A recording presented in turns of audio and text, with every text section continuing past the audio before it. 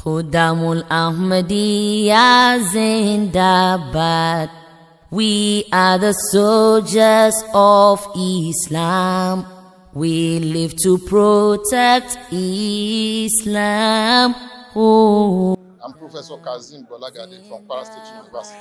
So how do you rate this kind of programs? Well, first of all, we thank the Almighty Allah for giving us the grace to witness this day. I want to say that Ahmadiyya Jamaat is incredibly very great. Because number one, the program was well organized, and the speakers too, they are quality speakers. So but what I can deduce from the society is that I think that this society is made up of quality leaders, starting from the Amir, National Amir, and then look at even the youth national president.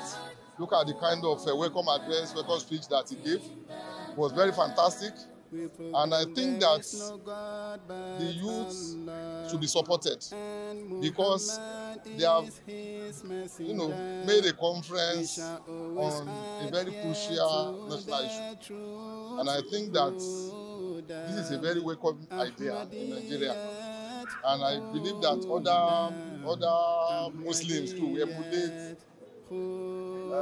Ahmadiyya Society of Nigeria. I'm very excited, very happy that I'm part of this program, and I pray that God will continue to enrich our members in knowledge.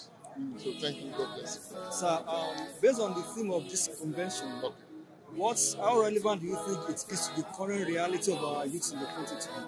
Honestly, it's just very timely.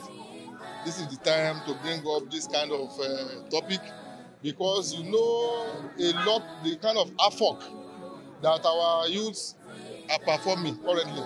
Because everything now within the perspective of our youth is just about money. If no money, nothing. And they are very desperate now in making money. And they don't believe in anything, just money. But we thank God that we have brought this kind of topic on board. And we have also listened to the National Amir, the kind of comments, remarks that he gave, that it is not a crime to be rich or to make money, but we have to make money in a very legitimate and legal way. So I think I'm excited and happy to be part of. Thanks so much, sir.